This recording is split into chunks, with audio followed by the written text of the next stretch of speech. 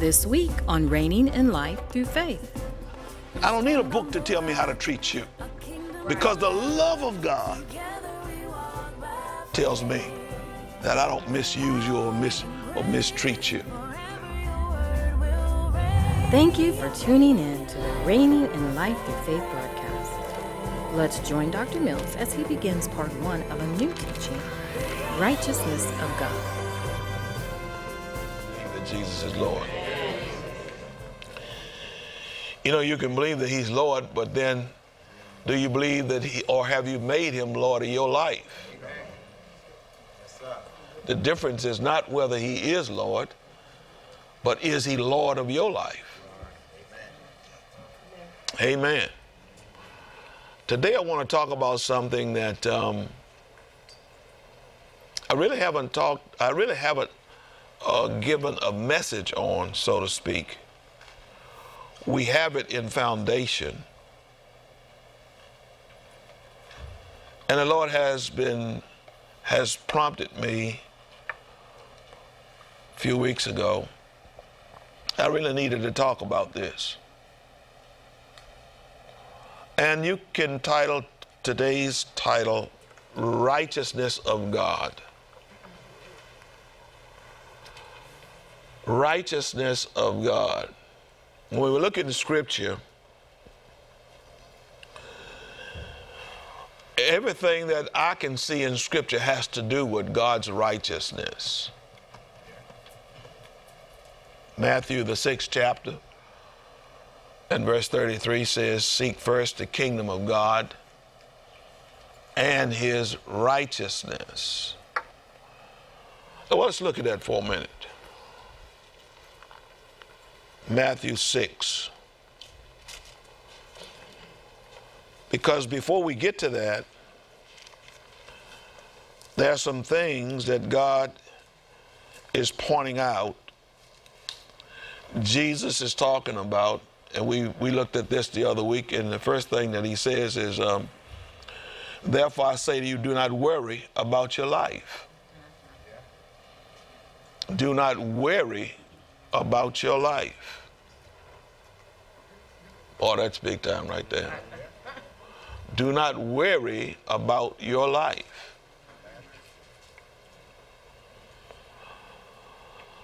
What you will eat, what you will drink, nor about your body, what you will put on.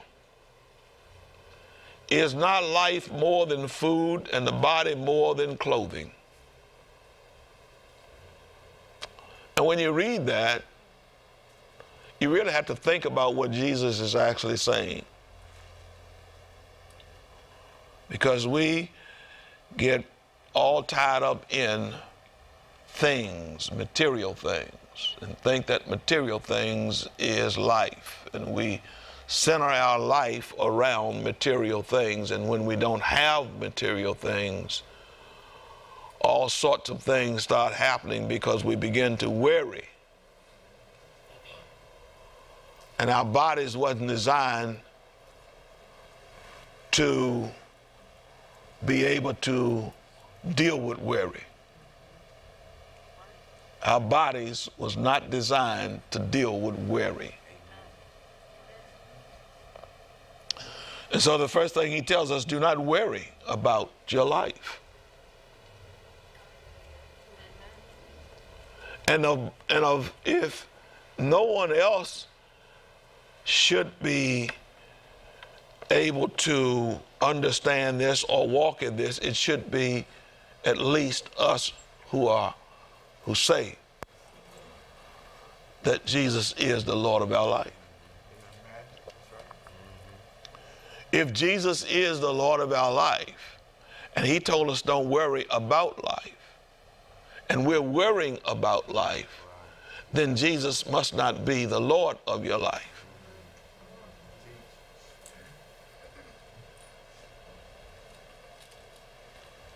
Amen. I find that we get too wrapped up in this world and the things of this world. And so therefore what the Lord tells us not to do are the very things that we do. Because this world is not designed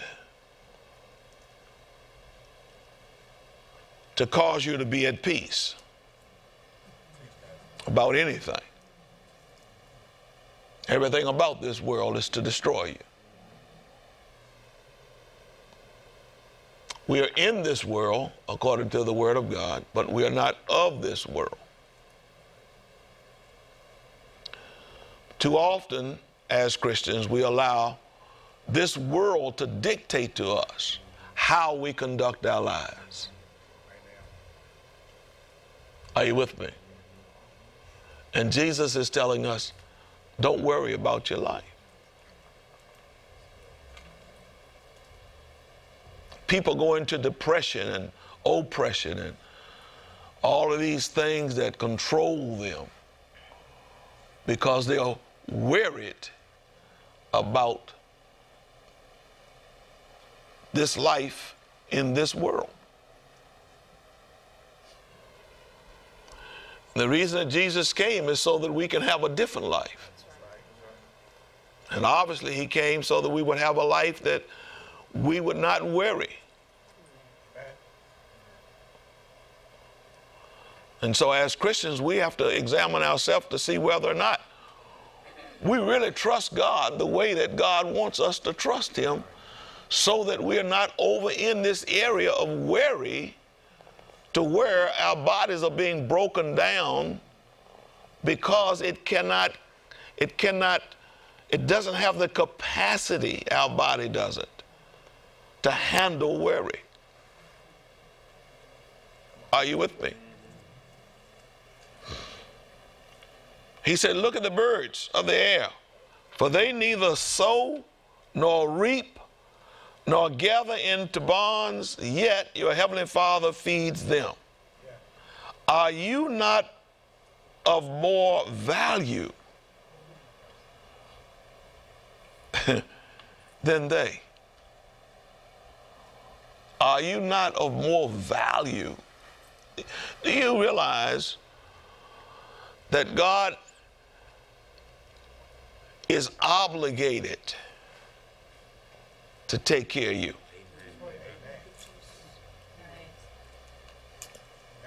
He created you, therefore he is obligated to take care of you.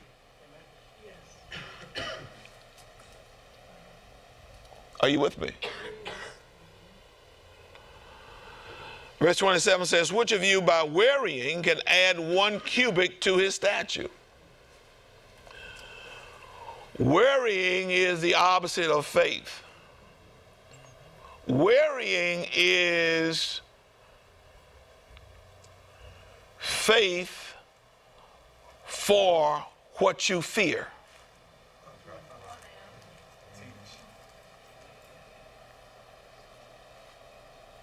Are you hearing what I'm saying?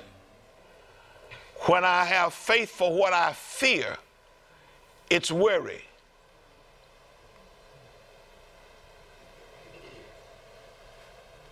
In other words, you have more faith in the thing that you fear coming on you than you do on what God said.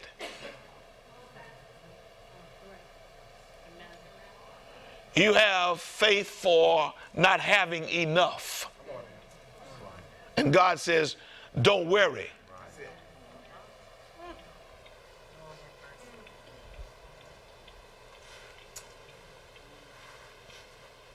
Okay.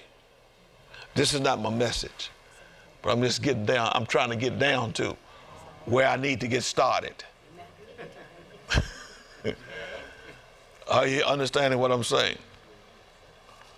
So he says here in verse 28, so why do you worry about clothing?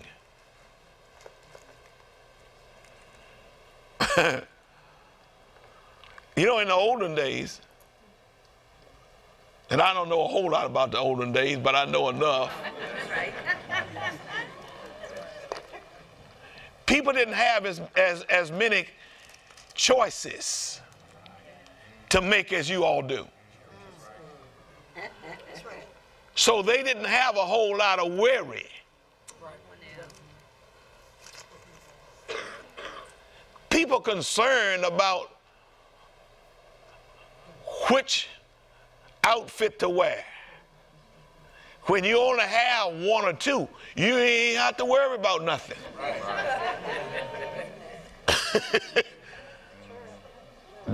You know, that's the kind of background I came from. You understand? On Sunday, you understand, you only had one suit.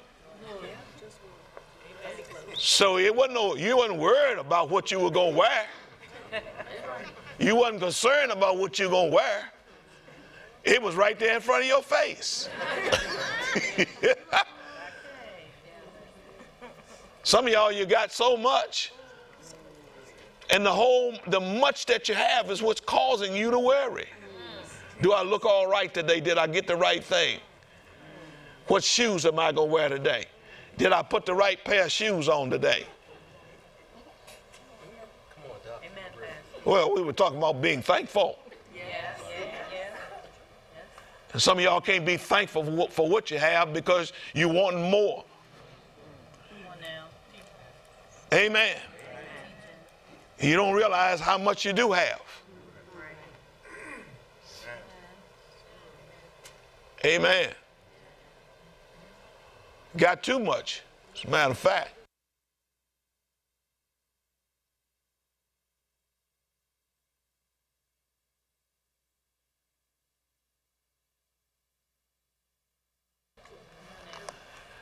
Anyway, let me just go on. I want to get down to God's righteousness.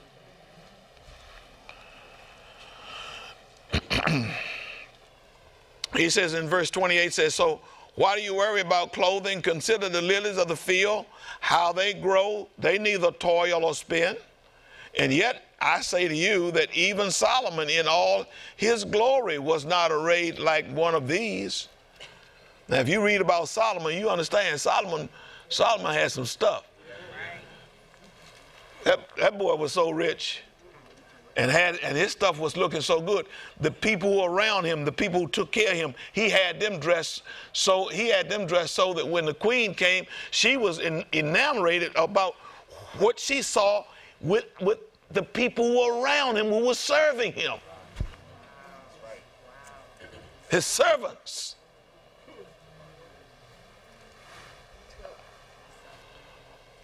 So, I mean, you know, God don't mind you being dressed. He don't mind you having. Just don't want what you have to have you. Anyway, he says now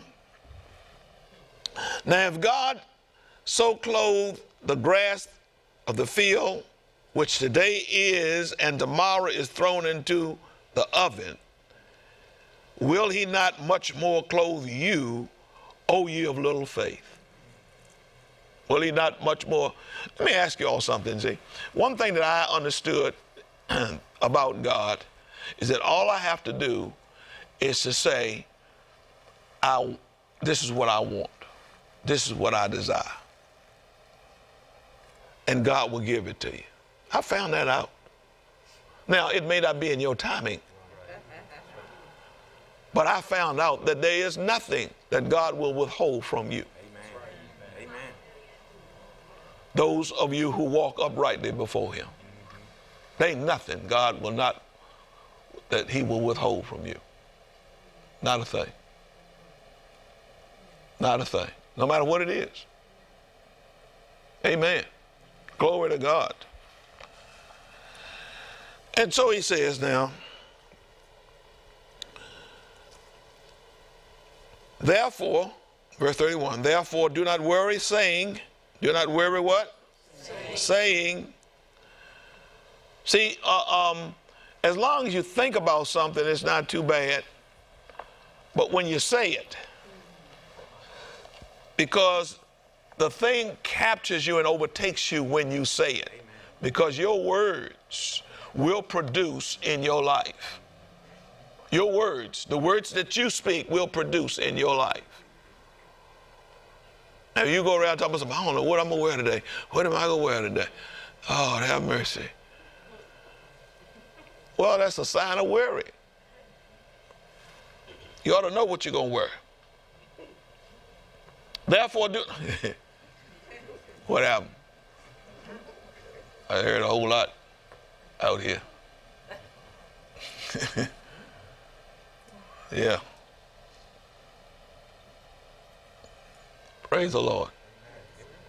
Glory to God. Any of y'all ever ask God what to wear? I got some people I've heard before say, God doesn't have to dress you and tell you what to wear. But I just want to know, anybody ever ask God what to wear? Yeah. If you listen very carefully, the Spirit will tell you what to wear. And he'll tell you the combinations. And all of it that you have, if you let him purchase it for you, he knows exactly what you got. Amen. Anyway, for all these things the Greeks seek. Well, I better back up to verse 31. Therefore do not worry, saying, what shall we eat, or what shall we drink, or what shall we wear? For after all these things the Gentiles seek, for your heavenly Father knows that you need all these things. Now notice where we're at now. All of this that you're worrying about, God knows that you have need of them. And then he says, but seek first the kingdom of God and his righteousness, and all these things shall be added to you. If I seek first the kingdom of God, don't worry about what I'm going to eat, what I'm going to wear. But if I seek first the kingdom of God, all of what I want to eat, all of what I want to wear, all of everything that I have need of, the Word of God says God will add it to me. If I seek first his kingdom and his righteousness. We've talked about kingdom, you understand. Kingdom is, in fact, where the king's domain is. The king's domain, of course, is in you if you've allowed Jesus to take up residence on the inside of you. The king's domain is inside you. The kingdom of heaven is in you. But then he says, seek first the kingdom of God and his righteousness. Righteousness, I may know where the kingdom is, I may know about the kingdom, but my conduct in the kingdom is righteousness.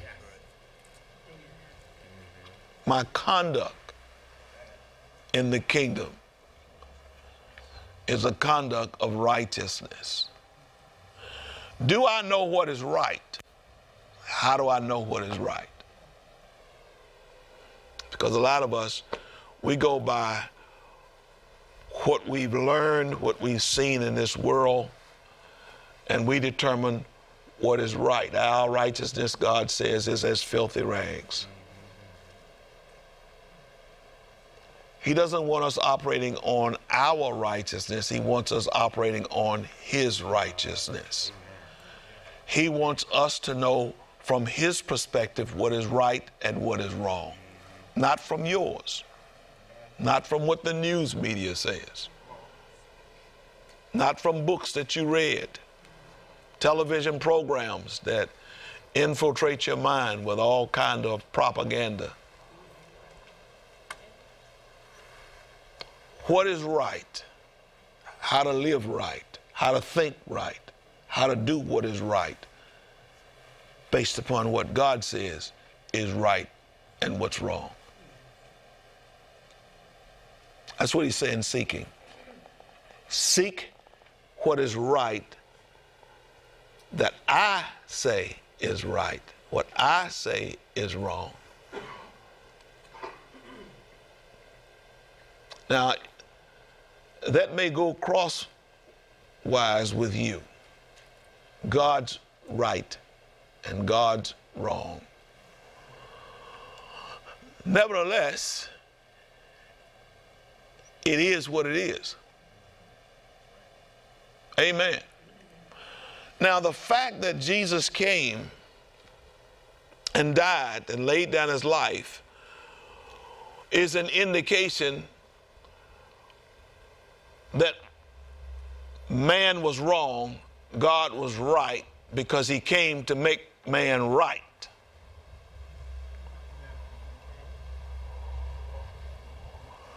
The first covenant that he made with Israel, with Abraham, that the Israelites was to enter into as well, was a covenant so that men could be right with him, so that God could bless men. In other words, he designed a way that if you do this, if you follow me, do what I want you to do, then I'm going to bless you. That's what he told Abraham. He said, look, I'm going to bless you, and I'm going to make you a blessing. He said, now you got to do some things for me. Leave your family, leave your father's house and all this kind, and come, and I'll show you. And the Word of God says he went and didn't know where he was going. He was just following God. So because he did not know where he was going, he just believed God. The Word of God says God counted that as righteous. He counted it as righteous because he was not righteous in and of himself, but God counted it as righteous. So therefore, because God counted it as righteous, God could then legally do some things for him. The Word of God tells us that if that old covenant had been all that it was, if something wasn't wrong with it, he never would have brought in a new covenant. So the new covenant came in because the old covenant wasn't really able to do exactly what God wanted it to do, which was to make man righteous. Not just be contributed righteousness to man, but make him righteous. Are you all with me? Making you so that doing right and knowing what is right to do is just first thought to you. It's not something that I've got to ponder over. You know what is right to do. Are you hearing what I'm saying? And he wanted it coming out of you. He didn't want it from the outside going in as something that oppresses you or presses on you to cause you to do right. He wanted something on the inside of you that made you just automatically want to do right. Are you hearing what I'm saying? So when we talk about new covenant, we're talking about a whole nother process that God established so that it's not me looking at a law and saying, okay, I got to do this because this is what the law says. It's God creating in me a will to do right. I don't have to look at a law and decide whether or not I want to do right based on the law, but on the inside of me, there is a will to do what is right. There's an innate understanding of what right is. Are you understanding what I'm saying? And see, a lot of Christians, they haven't done what God wants them to do, which is to confess the Word of God so that the Word of God itself gets into your heart, and then the will to do right is birthed. The will to do right. You know, whereas before you were on a job and you just pick up a pencil and just put it in your pocket and go home with it, you know, the will to do right won't allow you to do that. You won't even think about picking up a pencil and put it, even if the adversary tells you, go ahead and pick the pencil up and take it on home with you. You say, no, I can't do that. It doesn't belong to me. It's on the inside. On the inside, you see. On the inside, you see. There's just something on the inside that says it's not right. See, it's just not right. It's just not right for me to lie. Do you understand what I'm saying? See, it's just not right. It's not right. Even when there's an opportunity, no one else would even know that I'm lying. But on the inside, there's not a will to lie. There's just a will to tell the truth.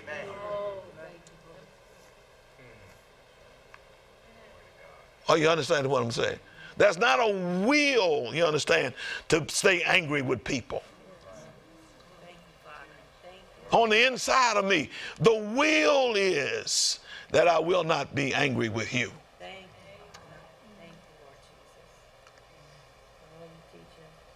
So we're talking about God's righteousness now.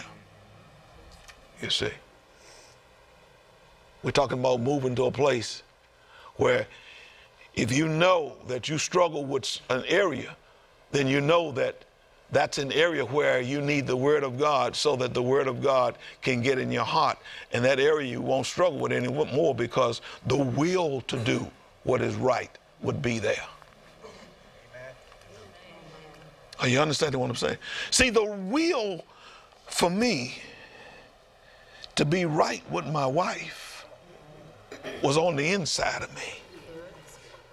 The will, you understand, to treat her the way that she needed to be treated was on the inside of me. No longer did I need to look on the outside or ask somebody, you understand, how should I treat my wife? See, because a lot of people, you know, now, well, you know, I'm married, you understand now. How am I supposed to do this? How am I supposed to do that? No, the will, you see, on the inside of you just knows there's certain things you don't do. And when it's done and done wrong, immediately you want to get it right. Amen. Because the will on the inside says, I won't hurt her. That's right. Come on, man. I don't want to abuse her. I don't want to misuse her. Amen. Not because some book told me. You got to understand what I'm talking about here. You see, when we talk about the righteousness of God, we're talking about what comes from the inside out, not what you're looking from the outside to go. I don't need a book, read a book to tell me how to treat my wife. Because the love of God tells me how from on the inside. I don't need a book to tell me how to treat you. Because the love of God tells me that I don't misuse you or mistreat you. This is the righteousness of God. Are you here understanding what I'm saying? See, the love of God, see, unconditionally, you see. And that takes a little while to get this on the inside of you, but you got to keep working at it, keep working at it, keep working at it, you understand? Unconditionally, you understand? You do something to me, I automatically. You don't even have to worry about whether or not I forgave you. I forgave you before you even thought about it.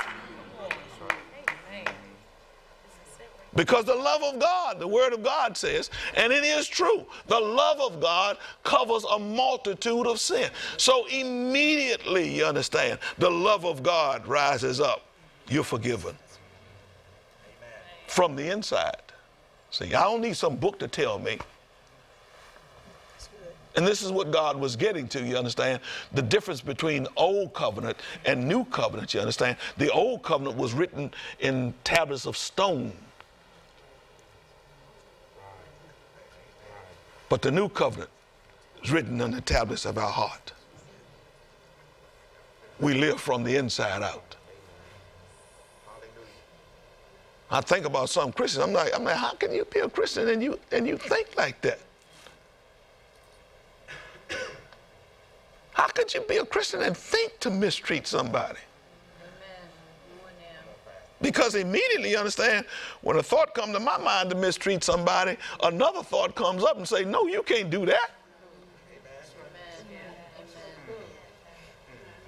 So I understand that the devil is saying one thing, but God rises up and says a whole nother thing. Are y'all understanding what I'm saying? Well, we're going to look at some things. I'm not even started. Yeah. Glory to God. You get over into the righteousness of God, it's a whole nother ball game. Look at Hebrews, the 5th chapter for a minute, because these are things that we need to ponder. When God says, seek first the kingdom of God and his righteousness, and all these other things will be added to you. I would like to say it like this. All these things will be like a magnet to you. You will attract those things.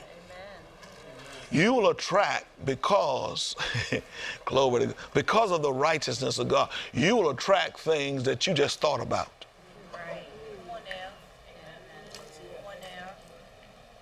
Are you understanding what I'm saying? What did I tell y'all to go? 5. Hebrews 5. This is big time over here. You get over into Hebrews, this is big time. Yeah, it's big time. Hebrews is a big time book. Now, let's start at verse 12.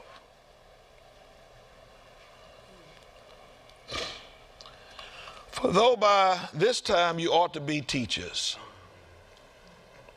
Now, he's not talking about the gift of teaching. All that he's saying, you ought to be teachers. In other words, you ought to be able to teach somebody something concerning righteousness.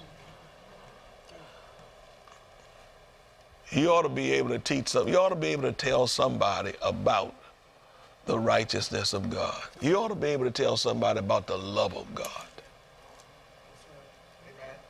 And you know, you can't tell somebody about the love of God if you don't have the love of God in you. You can talk about it, but you can't tell them. See, I'm talking about love ain't really love. See, because you got to get, let me just say it this way, use a metaphor. You just got to get down and dirty with love, the love of God, to where the love of God will not allow you to think certain things about people, but just not allow you to do certain things with people. Unconditionally. Unconditionally. I'm not talking about other people now. Don't you? See, a lot of us want other people to do what we don't do. Okay. Y'all know what I'm talking about? In other words, you want other people to unconditionally love you. But then when it comes to you unconditionally love other people, it's a whole different ball game. You want to put stipulations on it.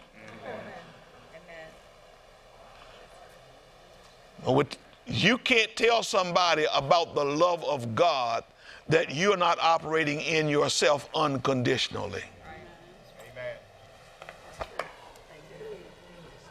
Now, you can talk because you heard somebody else say, you know, the unconditional love of God. You heard somebody say unconditional love of God.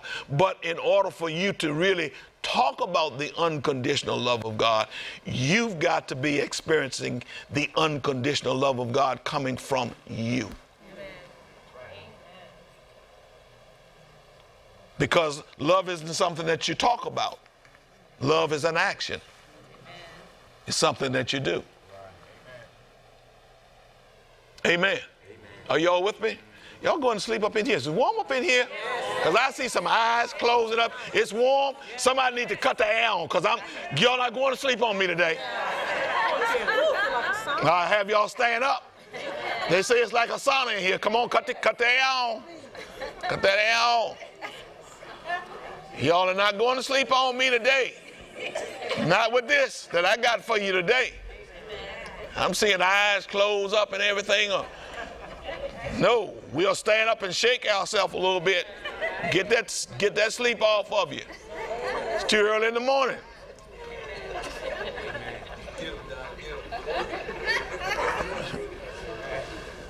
All right, now, watch what it says. For though by this time you ought to be teachers, You need someone to teach you again the first principles of the oracles of God. And you have come to need milk and not solid food. Watch this now. For everyone who partakes only of milk is unskillful in the word of righteousness, for he is a babe. He is unskillful in what? The word of righteousness. Watch verse 14. But solid food belongs to those who are of full age, that is, those who by reason of use. Those by reason of what? Use. Have their senses exercised to discern both good and evil. By reason of what? Use. So if I do not put into practice the love of God, if I don't put into practice the unconditional love of God, then I'm not going to be able to discern from good and evil. Because good and evil, the discernment of knowing what is right, what's wrong, is a result of putting into practice the love of God in my life.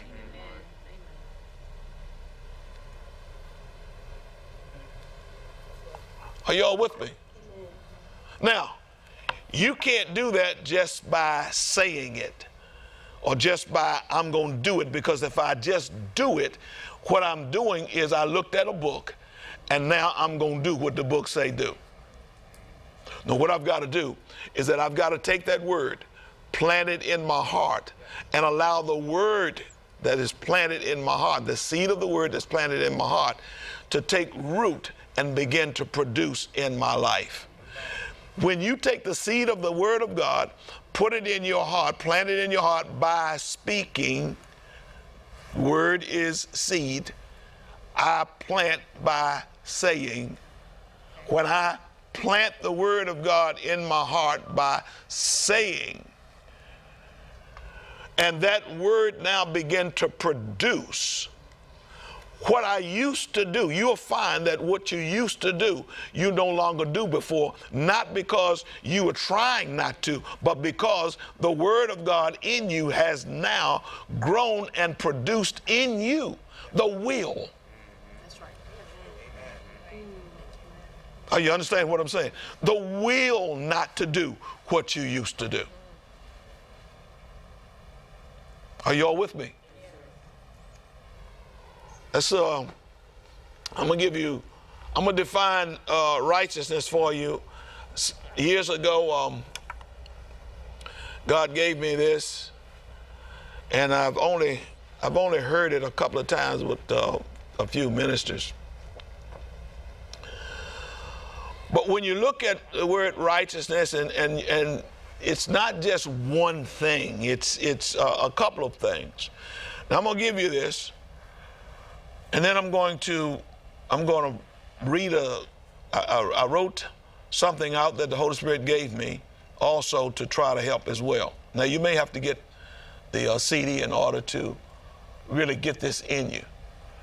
But when we talk about righteousness and we're defining righteousness, we're talking about what has to be. And all of this that I'm talking about is according to God. I'm not talking about according to you. And don't know what has to be. See, there's some things that have to be in order for God to bless you. In order for you to get over into this where God just adds stuff to you.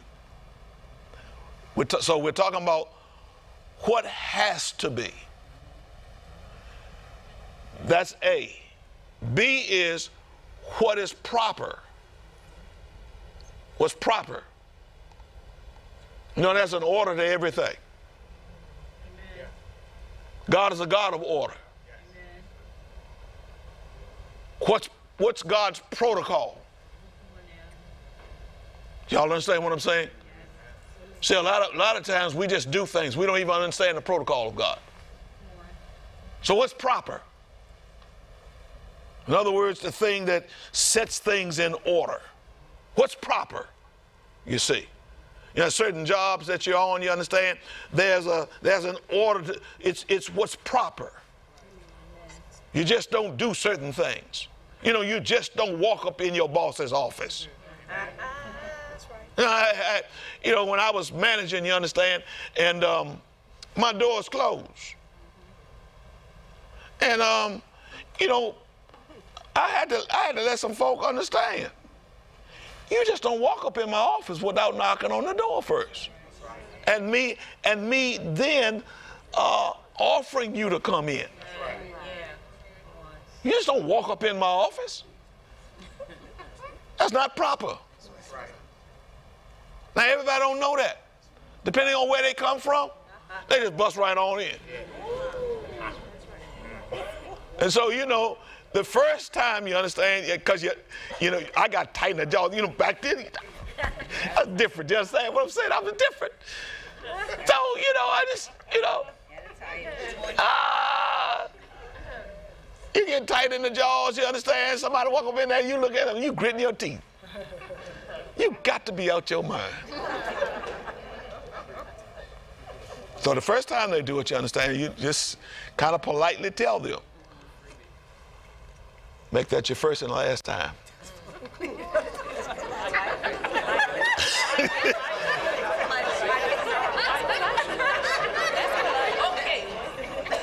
That you just walk up in my office without knocking on the door. So they understand, you understand that they are totally out of order. But then some people don't even hear that. And then the next time they walk up in there, you know, and you've already told them one time, then you have to berate them, you know, you just, hey, I told you don't do that, get out. Get out. Get out my office until you understand how to come in my office, get out. Then don't come back in here again. So no, see, some of y'all bust up into heaven, try to bust up into heaven that's like that. See, y'all don't understand what I'm talking about. Some of y'all just, you know, God has told you the way to come to heaven. The way to, how do you pray? Our Father, who art in heaven. You don't start a prayer to God without Father. Y'all just gonna start talking.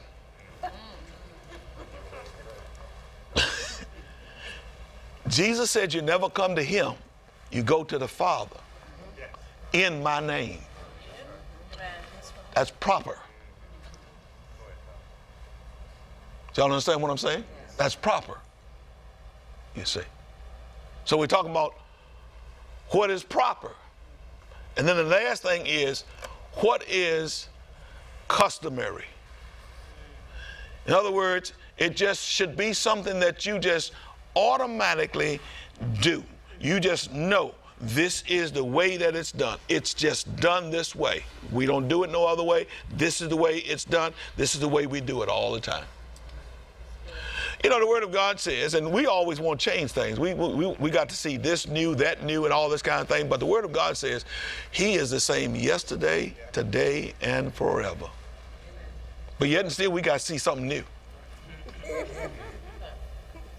When we going to change this? We've been doing this too long. Come on, teach. Some things with God, you won't change.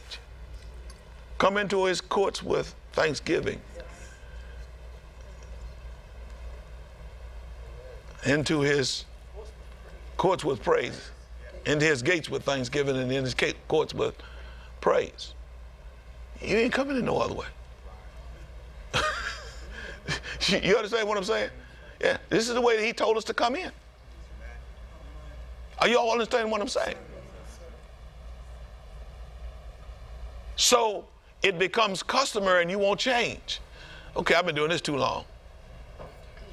You won't come in a different way. He hasn't changed. It hasn't changed. You know, we sing songs, hello, and we get tired of songs. You know why you get tired of songs? Because you're not listening to what the song's saying.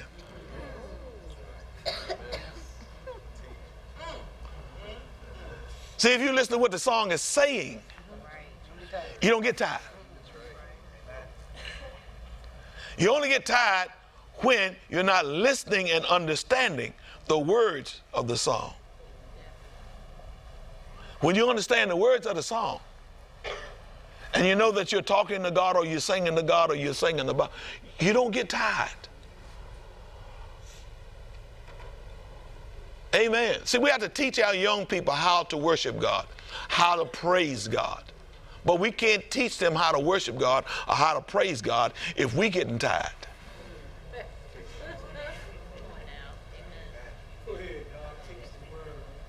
Are you understanding what I'm saying? And you know, I don't even like to use it, but I'll use it so that you understand exactly what we're doing. But old school, see, to me, there's no new thing under the sun. That's what God says. So there's no such thing as old school. Everything ought to be fresh. The next time you sing, the song that you sung this morning should be fresh. It shouldn't be, you know, well, we just sang this song. No, no, no. Every time it comes out of your mouth, it should be fresh. Amen.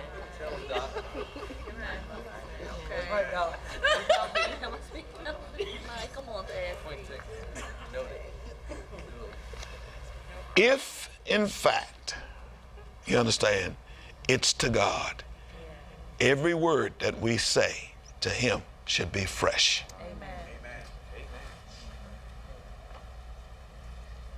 There's no such thing as getting tired of saying the same thing to God, because if he's not tired of hearing it, you shouldn't be tired of saying it.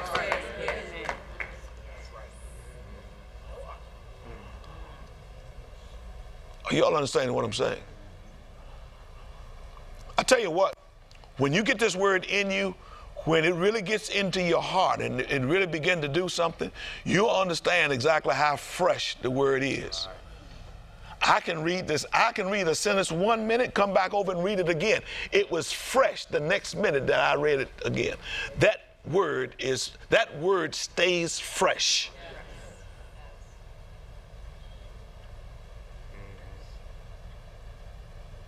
And if it's not fresh to you, then that means you haven't gotten it. Amen. Are you hearing me? All right, now, so listen to this then, all right?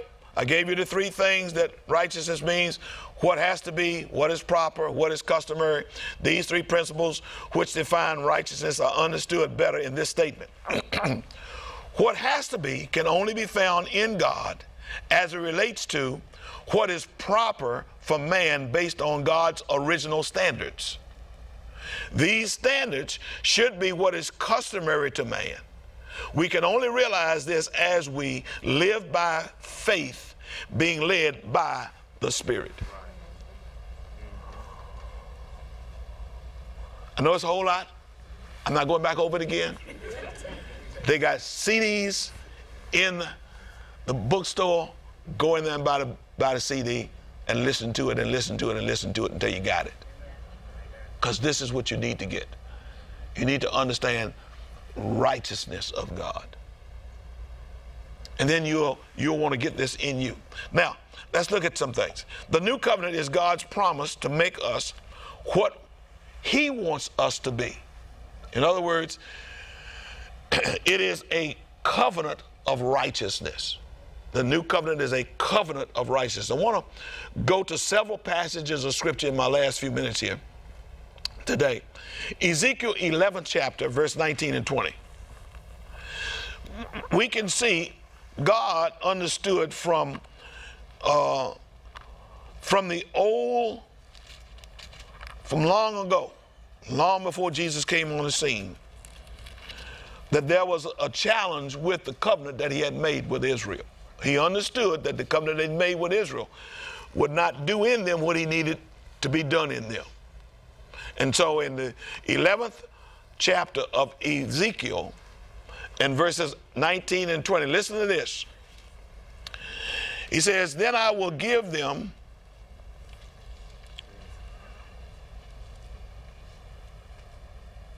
well, let's back up just a little bit.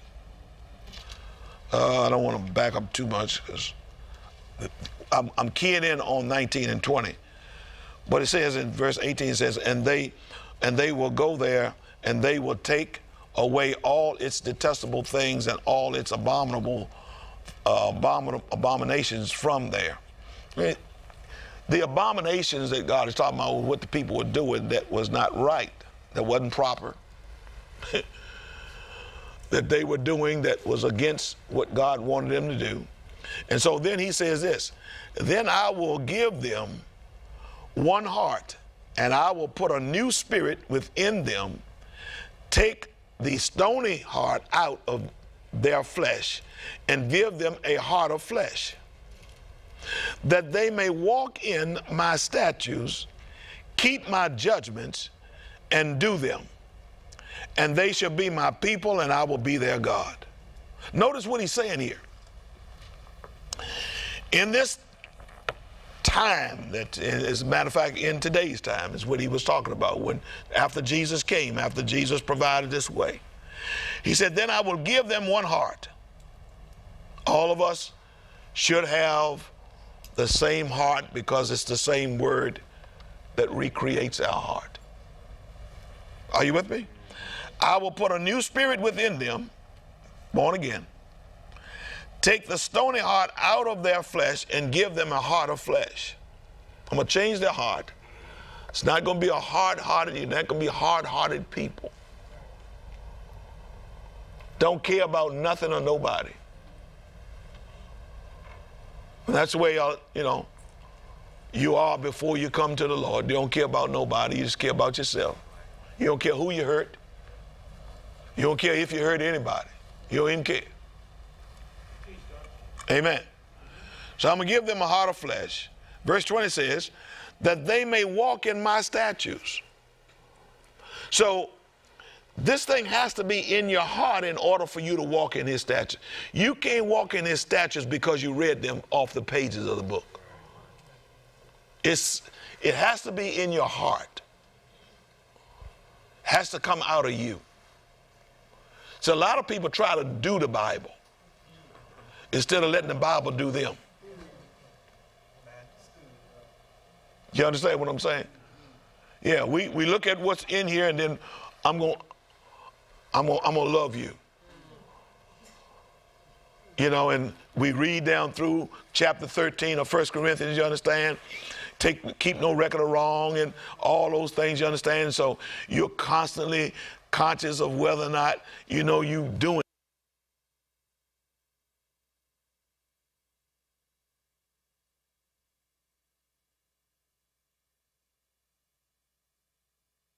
it. Well, let me just say this. When it comes out of you, when it's on the inside of you, you don't keep no record of wrong, because the will to keep a record of wrong is not even in you.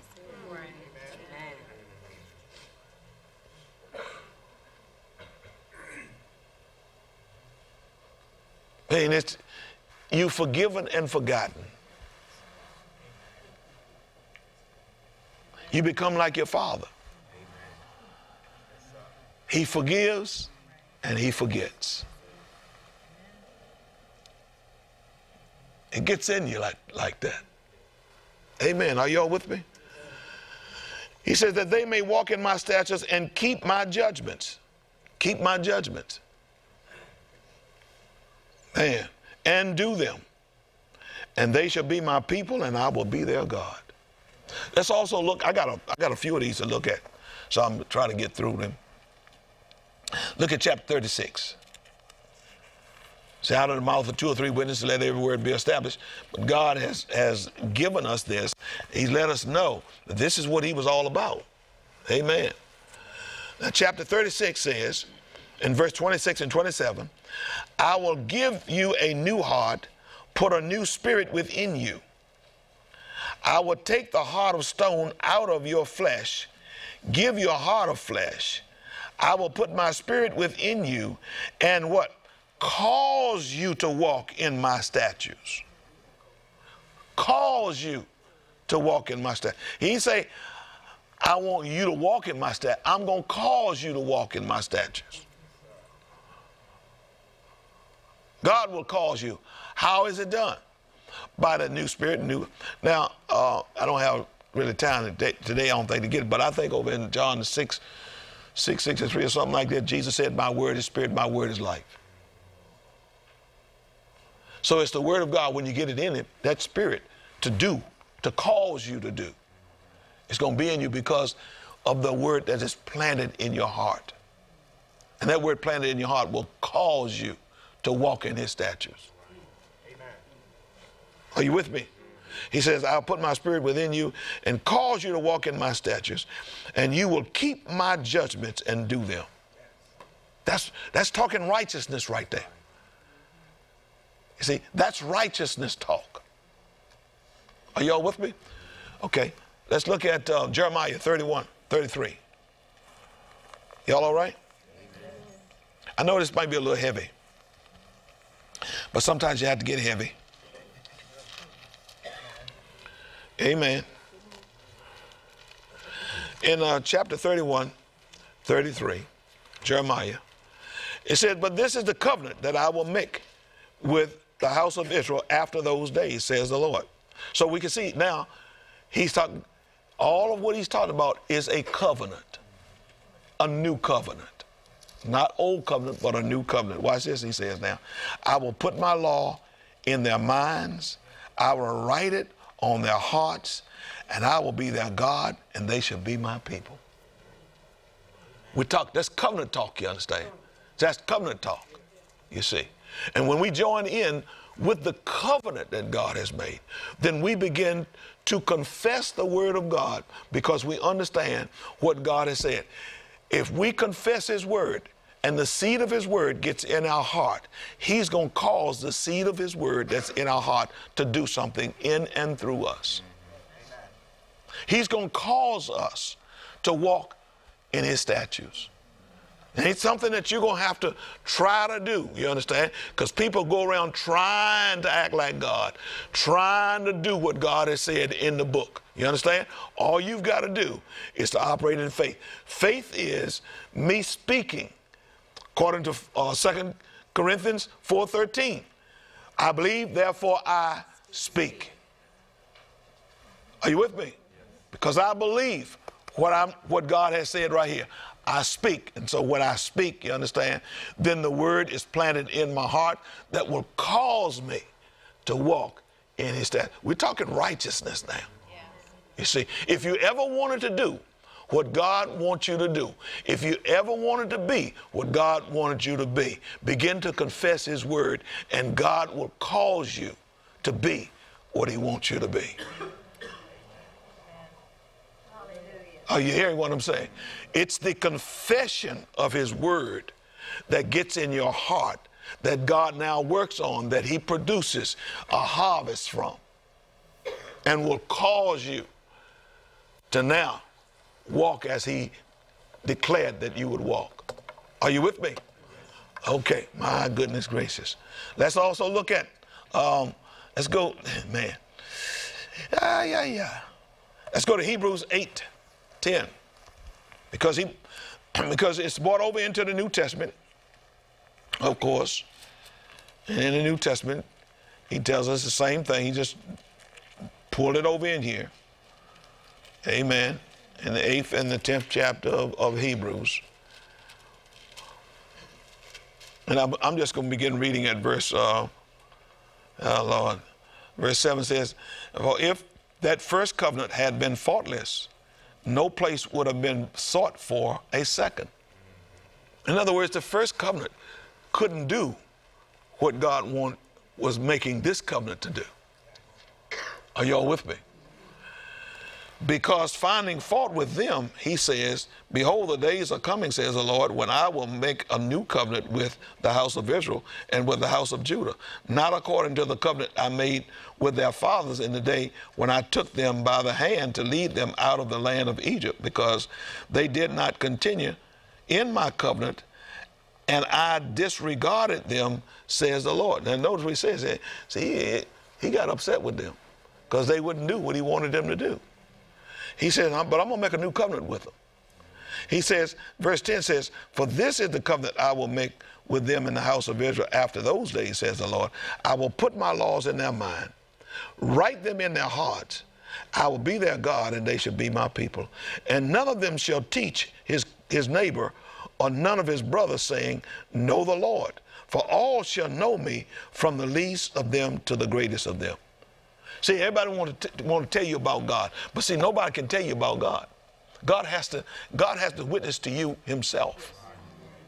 See, what I'm supposed to do is to take you to the grass, take you to the water. See, you can't make a sheep eat. You just take them to the grass that they're supposed to have. You can't make them drink. You just take them to the water that they're supposed to drink. It's up to you, you understand, to eat or to drink. Only thing I can do is to show you from the scripture what you should do. Now it's up to you to do it. Are you with me? So what he's saying is that if you partake of this, this is what I'll do with you. I will cause you to walk in my statutes. Ooh, come on, somebody. Y'all ought to be happy about that, you understand? Now you can stop trying so hard to be what God wants you to be.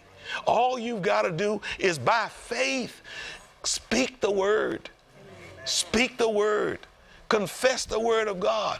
And your expectation is that as you speak the word and the word gets in your heart, God's going to cause that word to produce in your heart. Oh, come on, somebody. Do you understand what I'm saying?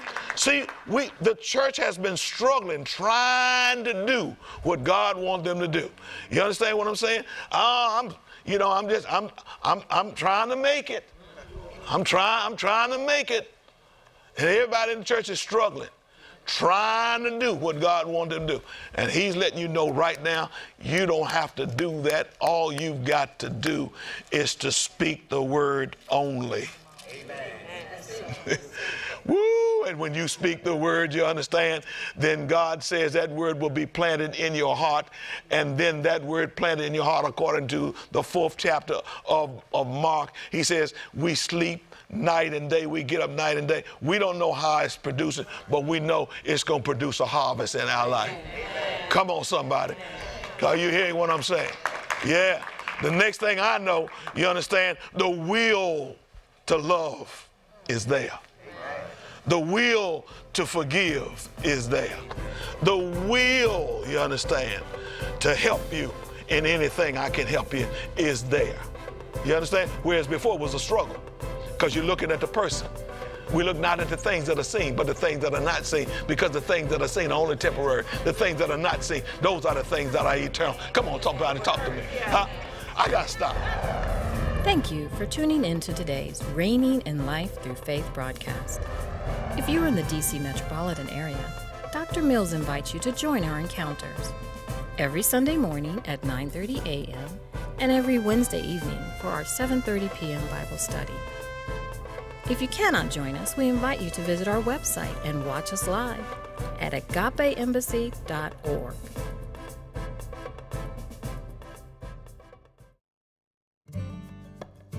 Like or follow us on our social media pages for up-to-date information on what's happening in the ministry and encouraging posts that will bless your life through the week.